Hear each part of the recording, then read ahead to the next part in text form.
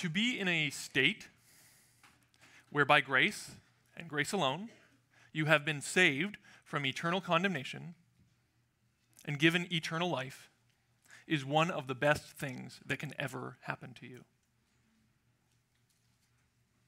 But there's something that's better. In the 17th century, there was a man by the name of Thomas Brooks, preacher, and he wrote a book called Heaven on Earth. And in that book, this is basically his argument. He says, it is an amazing thing to have heaven after this life.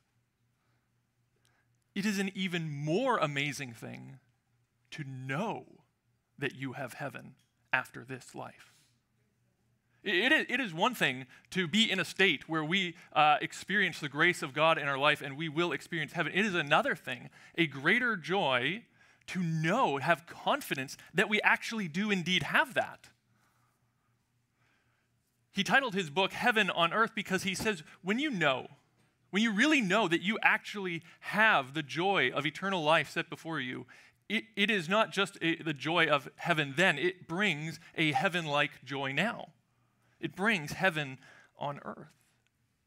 To have that kind of confidence that indeed you will have eternal life. And I think part of the reason why it brings that kind of heaven-like joy is because oftentimes we don't feel that we know for sure that it's true. We wonder and worry, and we see in the Bible these commands, these calls, even as we've looked through 1 John, these things that we are called to that say, if you are a Christian, you will act this way. And many of us, we kind of get worried, we become overwhelmed, we become burdened because we say, I'm not sure if I meet that standard. I'm not quite sure if I'm good enough. And so there's this anxiety that builds in our heart. Am I really a Christian? Am I really saved? I'm not sure. And we're walking through life day after day wondering, not sure, not confident. And so the question really is how do we know? How do we know that we will have the eternal life that we so often talk about? It's one of the questions that John deals with throughout his letter, and he again addresses it today. And we'll see, we have basically one main point for the whole sermon, and it's this. The main truth that I think John wants to teach us is that true spiritual life is known by love for other Christians. How you know whether or not you have that true spiritual life, it's known by love for other Christians. So let me read the whole text. I'm going to start in verse 10. We'll read all the way through. It's a little bit longer, but just we'll read through it and then we'll go through it bit by bit. So 1 John 3 verse 10 says this. By this it is evident who are the children of God and who are the children of the devil. Whoever does not practice righteousness is not of God, nor is the one who does not love his brother. For this is the message that you have heard from the beginning, that we should love one another. We should not be like Cain, who was of the evil one and murdered his brother. And why did he murder him? Because his own deeds were evil, and his brother's righteous. Do not be surprised, brothers, that the world hates you. We know that we have passed out of death into life because we love the brothers. Whoever does not love abides in death. Everyone who hates his brother is a murderer, and you know that no murderer has eternal life abiding in him. By this we know love, that he laid down his life for us, and we ought to lay down our lives for the brothers. But if anyone has the world's goods and sees his brother in need, yet closes his heart against him, how does God's love abide in him? Little children, let us not love in word or talk, but in deed and in truth. By this we shall know that we are of the truth, and reassure our hearts before him. For whenever our heart condemns us, God is greater than our heart, and he knows everything. Beloved, if our heart does not condemn us, we have confidence before God, and whatever we ask, we receive from him because we keep his commandments and do what pleases him. And this is his commandment, that we believe in the name of his Son, Jesus Christ, and love one another, just as he commanded us. Whoever keeps his commandments abides in God, and God in him. And by this we know that he abides in us, by the Spirit whom he has given us. So again, main truth for today, true spiritual life is known by love for other Christians. And we see that come up in the text throughout, but especially in verse 14. It's really the key main point that John is making. He says there, we know that we have passed out of death into life because we love the brothers. He uses the words one another, brothers and sisters, the family of God, the church. Whoever does not love abides in death. And so John uses this image that's common in the New Testament, that of death and life, to talk about our spiritual state. Paul writes in Ephesians 2 that we are dead in our sins and trespasses, and then God comes and he makes us alive together with Christ. And so it's this idea that spiritually we have no actual real spiritual life in us by nature. There's nothing there. We cannot love or glorify God truly. And then God comes and does something to us, grants us faith. We believe in him, and then we are passed from death into spiritual life. And his point is that this spiritual life evidences itself in love. He says we know that we have passed out of death into life because we love the brothers. And so it's important to note that he doesn't say the way that you pass from death to life is love. It's not the way. Love is not the way you pass from death to life. Love is how you know whether or not you have passed from death to life. I think this is different than somewhat the common understanding of Christianity for many people in our culture. I, a few years ago, did a survey for one of my school classes where I went around and kind of asked people different questions, what they thought about the church. When I kind of interviewed them, 10 or so questions. What do you think about this and that? One of the main questions that I would always ask is, what do you think the main message of Christianity is? If you just had to summarize what you think it is. Some of these people, they were not Christian. Some were not. They were, Muslim, atheist, very just non-religious. What was interesting is how they all summarized it. When I asked the question, no one mentioned Jesus. No one mentioned the forgiveness of sins. No one mentioned grace. They all said something very similar to the effect of the main message of Christianity is love people. Be kind to others. Be nice. Be a good person. That is the main message of Christianity. Do good things, and you'll be rewarded. Don't do bad things, or you'll be punished. That's how they understood what Christianity was. They understood that there is, spiritual death. You don't have any spiritual life. And the way through which you pass into a spiritual enlightenment or to be a spiritual person, the way you move that way is by beginning to love other people. You do the things that you should be doing. That's how you would become one who has spiritual life. But John doesn't say that. He doesn't say that love is the way we pass. He says love is the way we know that we already have passed.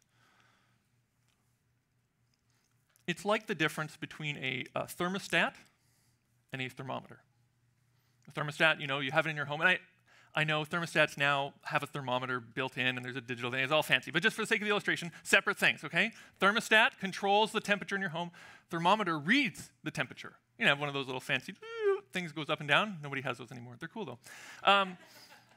Thermostat. If you want to turn up the temperature in your home, you go and you turn up the dial. You turn it up. You turn up the heat, kicks on the furnace. The furnace begins moving air throughout the home. Your house begins to heat up. The way you know whether the house is indeed hot enough is you look at the thermometer. The thermometer shows you if the temperature has actually risen. Here's the thing you don't do, though. You're feeling cold in your home, and you go to your thermometer and try and turn up the heat. That doesn't make any sense because the thermometer doesn't control the heat. The thermometer only tells you what the heat is. It shows you whether or not the heat has been turned on. The thermostat is how you actually turn on the heat. And John is making a similar point. He's saying love is not the way. It's like the thermometer. It's not the way you actually pass from death to life. It just simply shows you whether that's happened or not. The way through which you pass from death to life is through faith in Christ and Christ alone. There's no other way through which we can pass. We believe that Jesus has died for our sin, that he has forgiven us on the cross, and we believe and trust that that is how we pass from death to life. The way we know whether that has happened is our love for other Christians. To use the example, we turn up the heat of our spiritual lives through faith in Christ. The way that we check if the heat is turned on is through our love for other Christians. And if the thermometer, our love for other Christians, reads cold, it means, as John says, we still abide in death. The furnace of our spiritual life has not actually been turned on. And so if we ask the question, well, what kind of love then does John expect? What's this love supposed to look like? Well, he tells us in the next few verses, and in fact, he paints a contrast between what the children of the devil look like and what the children of God looks like. And he uses as an example Cain and Jesus. Look first at Cain. He says in verse 12, "We should not be like Cain, who was of the evil one and murdered his brother." And why did he murder him? Because his own deeds were evil and his brother's righteous. Do not be surprised, brothers, that the world hates you. And so he uses this Cain and Abel story, which maybe you're familiar with, of the first two sons that were born. The older came and murdered the younger because he was kind of jealous of the sacrifice he offered. So when you read it, it seems obvious. Don't be like Cain. Don't be a murderer. Great. Check. But then look at what he says in verse 15. He says, "Everyone who hates his brother is a murderer. And you know that no murderer has eternal life abiding in him." And so the logic is, hey, we all say, murderer, there's no eternal life abiding in that person. It's pretty obvious. But he says, but you realize, though, that hatred, those who hate their brother, is a murderer. And which we might say, well, that seems like a bit of a jump, a bit of a leap, John, to say that. But it's exactly the same point that Jesus makes in the Sermon on the Mount. He says that, the lust of our eyes is the same as committing adultery. That anger deserves the same punishment as murder. It's the same logic that John uses. And again, he is not saying that murder is exactly the same as hatred. Thank goodness. But he is saying they come from the same heart. See, hatred desires that something bad would happen to someone else, usually for our own sense of satisfaction. If there's somebody that we can think of that we hate at work or school, we kind of want them to get what's coming to them. We want them to be exposed, to be shown who they are. We want something bad to happen to them, whether we do it or not, because it gives us some sense of satisfaction. There'd be justice then. Those people deserve that. And even if we don't want to do them directly harm, we kind of want them to be gone out of our life, right? That person at work that you really are frustrated with, you just kind of wish they would just get a new job. They get moved to a new department, right? You want them gone. The person at school, you want them moved to a different class. The person in your family, you wish you could just kind of cut off or they'd move to a different city. We want them gone out of our life, which in the end is kind of what the murderer wants. They want this person gone out of their life.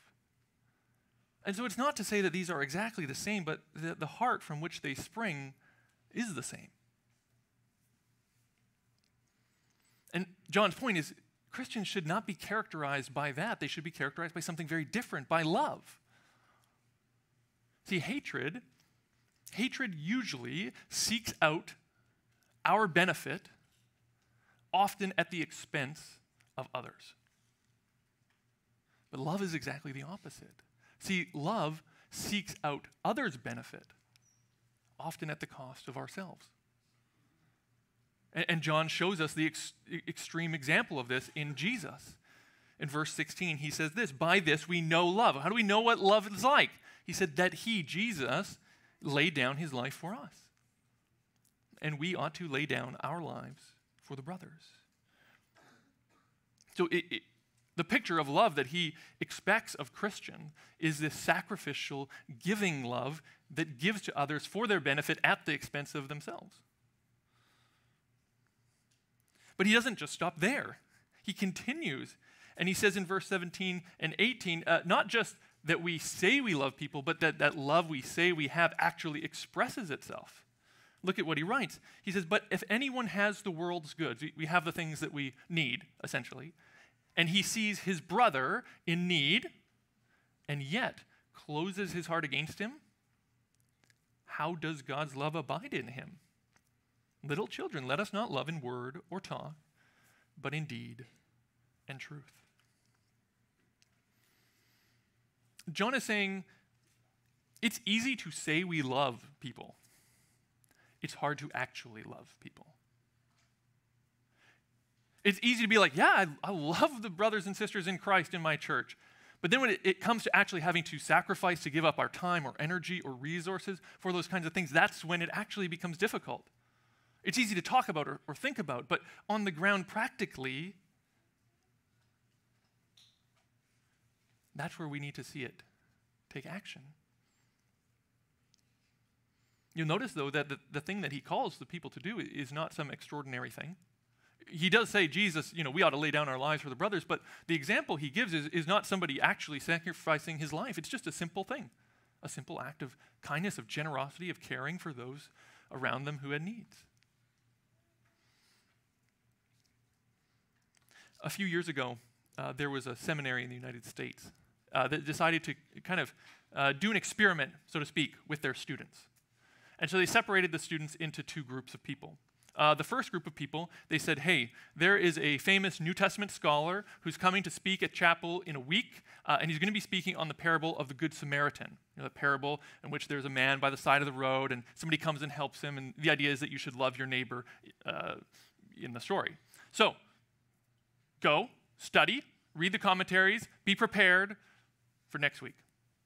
They go off. Other group of people, they don't tell them anything. They just say, hey, next week there's going to be a famous New Testament scholar who's going to be giving an exposition of the Bible. Great. These two groups go. On the day of the chapel, as people are heading into the chapel on the path through, they place an actor there. The actor is given some clothes, has like long, straggly hair, looks like he's been out on the street for a while, a little bit rough. They put makeup on his face so it seems like he's a little bit bleeding, kind of holding his head, groaning. And all the students are going past, and they wanted to see which of these two groups would have the higher percentage of people that would stop for this man. The group that knew they were going to hear the story of the Good Samaritan, who had studied it, read about it that week, or the group that simply knew nothing about it. These were seminary students, people who knew the Bible well, hopefully were somewhat mature in their faith. Which two groups do you think had the higher percentage of people that stopped for the man? It was exactly the same. It was exactly the same. Not a statistical difference at all. Incredible, isn't it? These people had been studying all week on this parable, and yet it didn't actually affect the way they lived. It's easy to say we love, but it's hard to actually love. I'm sure the same is true in many of our own lives. There's many things we know, we hear about on a Sunday, and we can go home on the afternoon and things might not look different. It doesn't seem to be put into action, and that's where John is pressing us. He's pressing us to say it's not enough to just simply say you love. That love needs to be expressed in action for your brothers and sisters in Christ.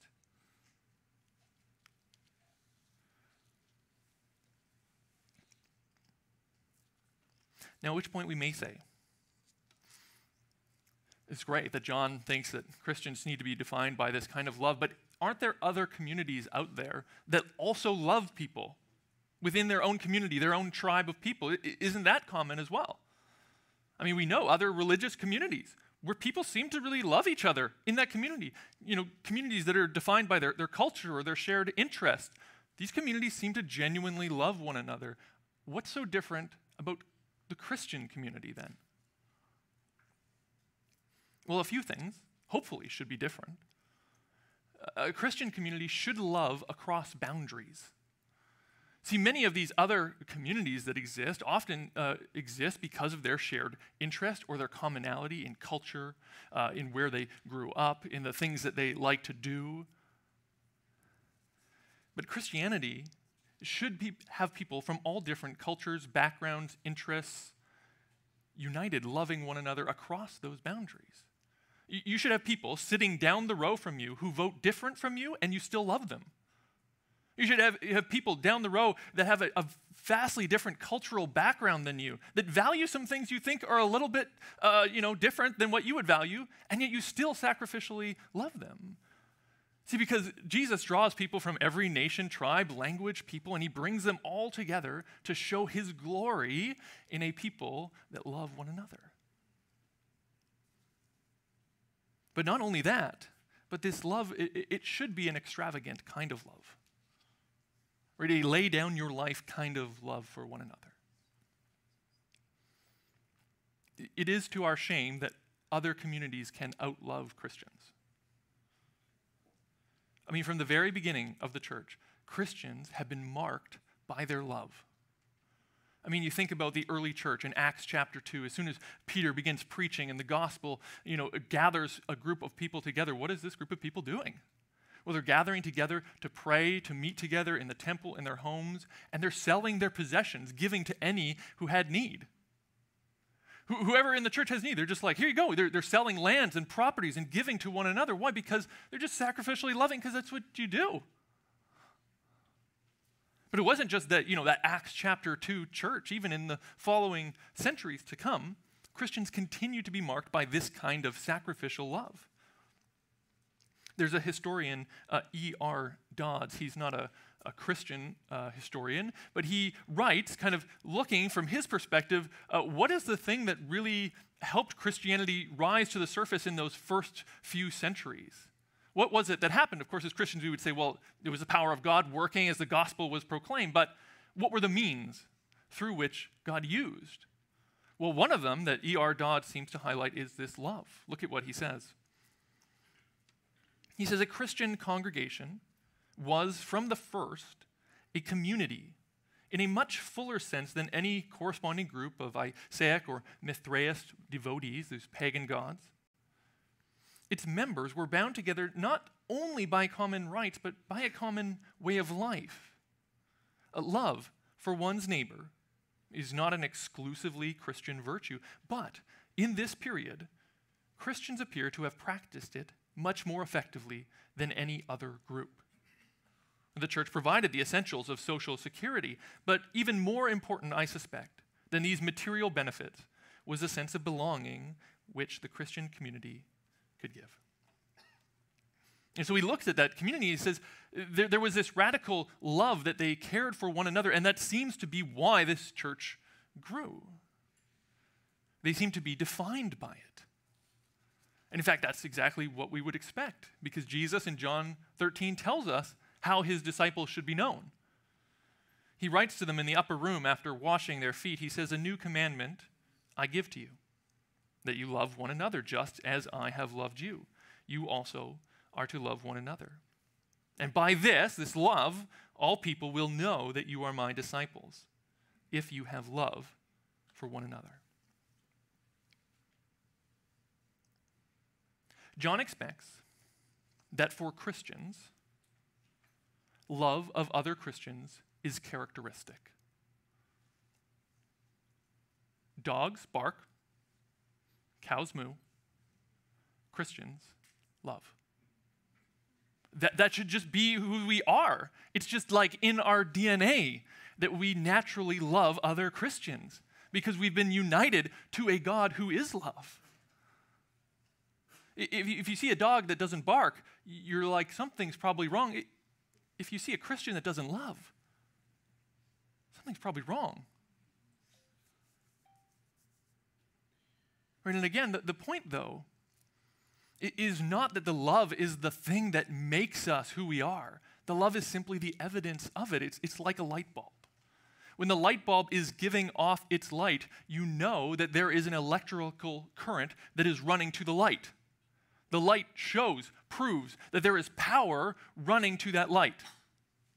When Christians love, it shows that there is a spiritual current running in the Christian soul.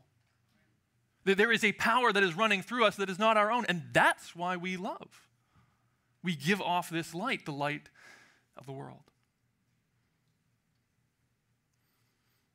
So, true spiritual life is known by love for other Christians.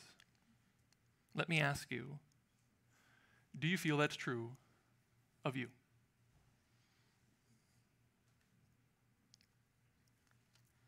Does what John says should characterize Christians characterize us?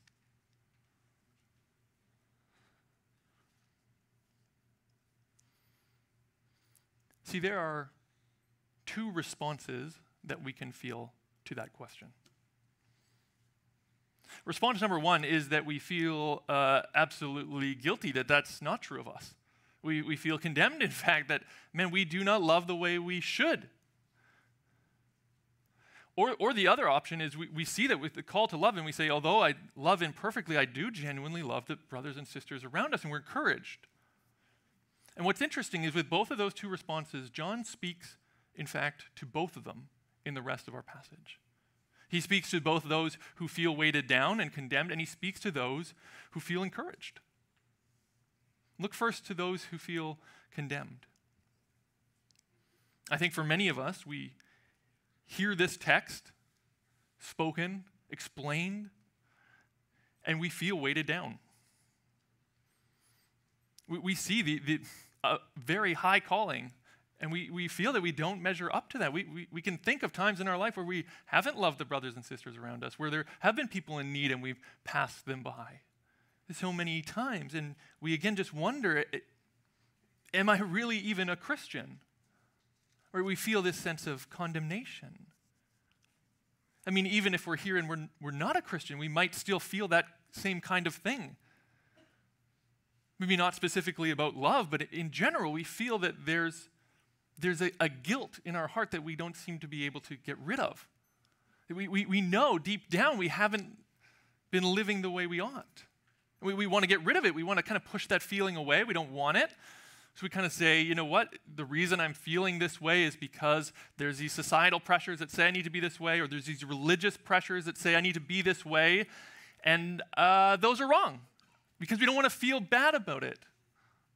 And yet even when we do that, there's something that if we look deep in our hearts, we know we should be a better person than we are. And the fact that we aren't really haunts us. We know there's something better we're called to, and we're not there.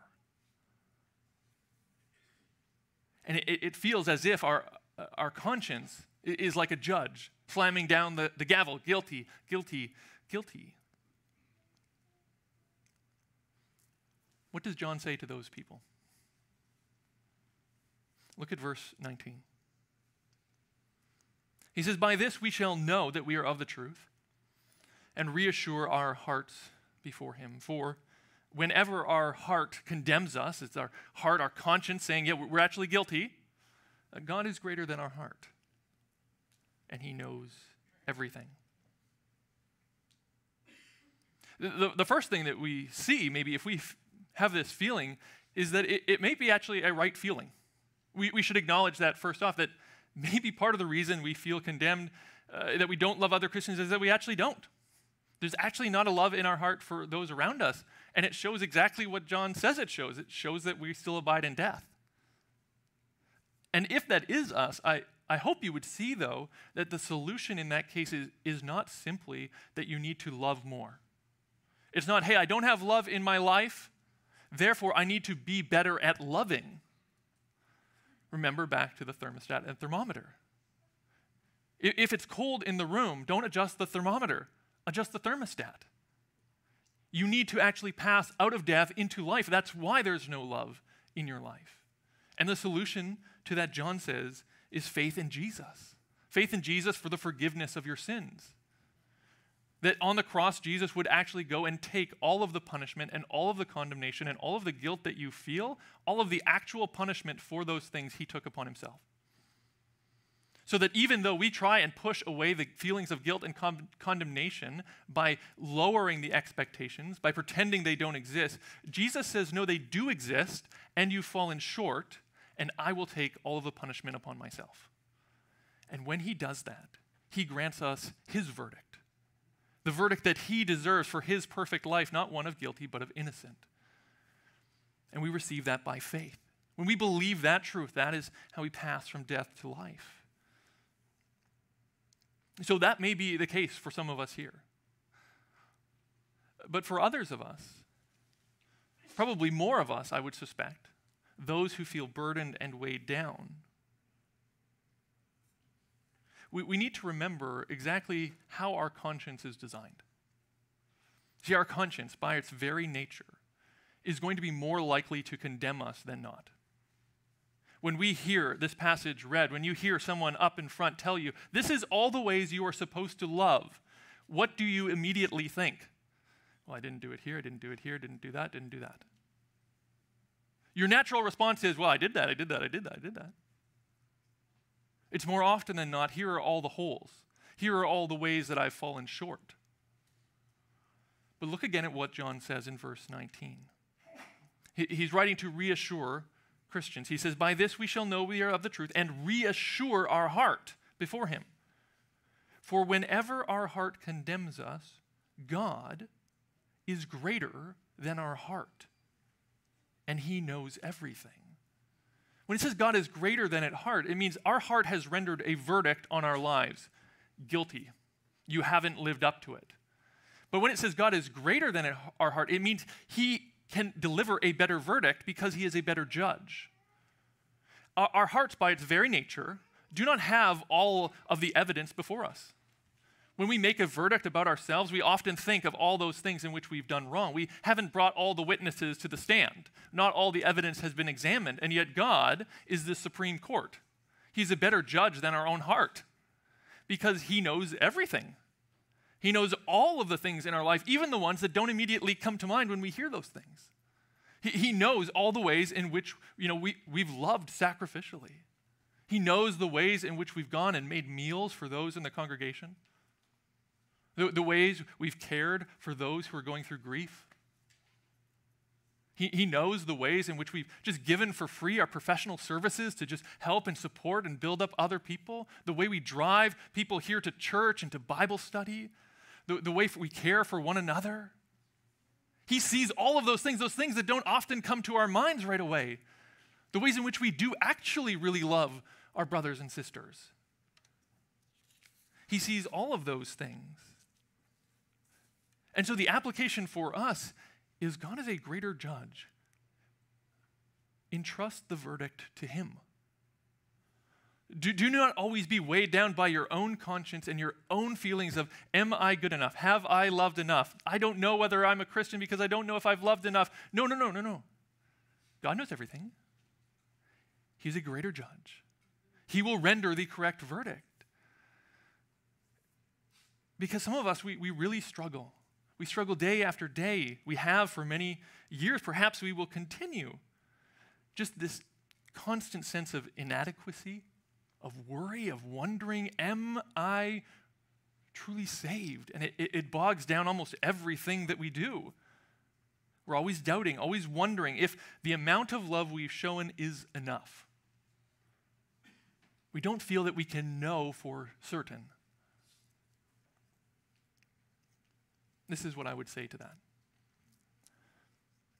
that. Your eternal salvation does not depend on the certainty of you knowing that you have eternal salvation.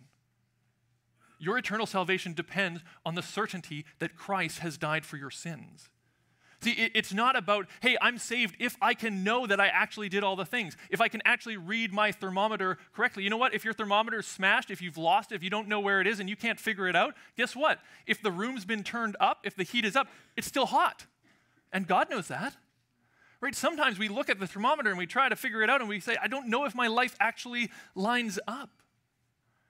we don't need to necessarily have certainty about that in order to actually be certainly saved. Does that make sense? There may be uncertainty in our minds as we think, as we wrestle with, do we love enough? But there is no uncertainty in God's mind. God knows. He is a greater judge than our hearts.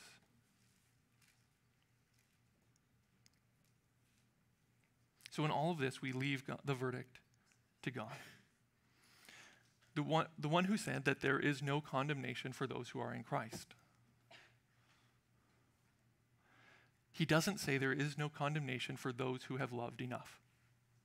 He says there's no condemnation for those who are in Christ. The way we know we are in Christ is our love, but sometimes we don't know. But if we are in him, that statement is true. You do not have to feel that you don't have condemnation to not have condemnation. It is an objective reality that God has declared and that we hope and we long for to experience, but sometimes don't. But the last group of people that John addresses, though, these are the people who, when they hear that we are to love one another, think about their lives and they're genuinely encouraged because they know that although imperfectly, they actually love the people around them.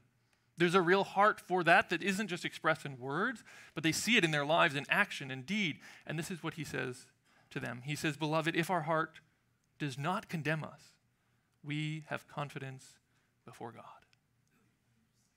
And whatever we ask, we receive from him because we keep his commandments and do what pleases him.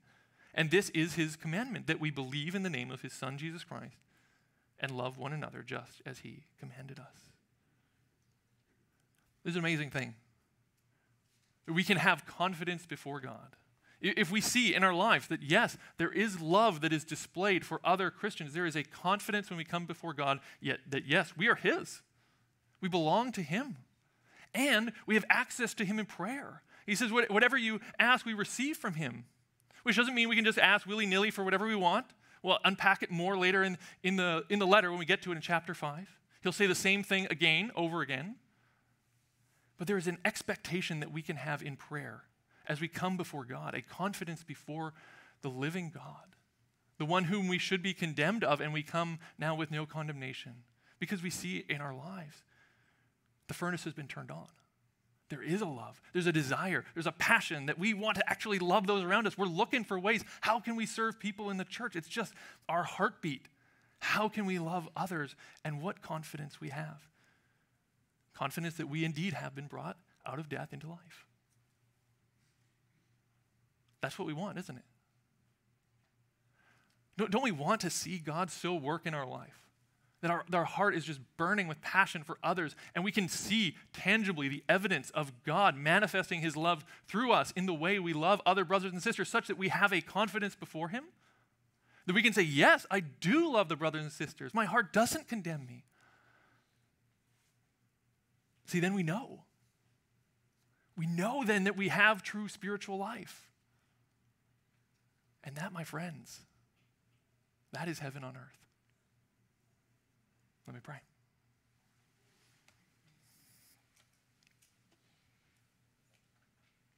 Oh, Father, thank you that you have poured out your love to us. And Lord, we ask for your help and your Spirit's work, such that we might love others, not to earn anything from you, but simply to display the goodness and the glory of your name. Help us as a church to love one another sacrificially, to care for one another. And we ask for those who are weak and whose consciences seem heavy, that today you would uplift them as they look unto Christ. We pray in Jesus' name. Amen.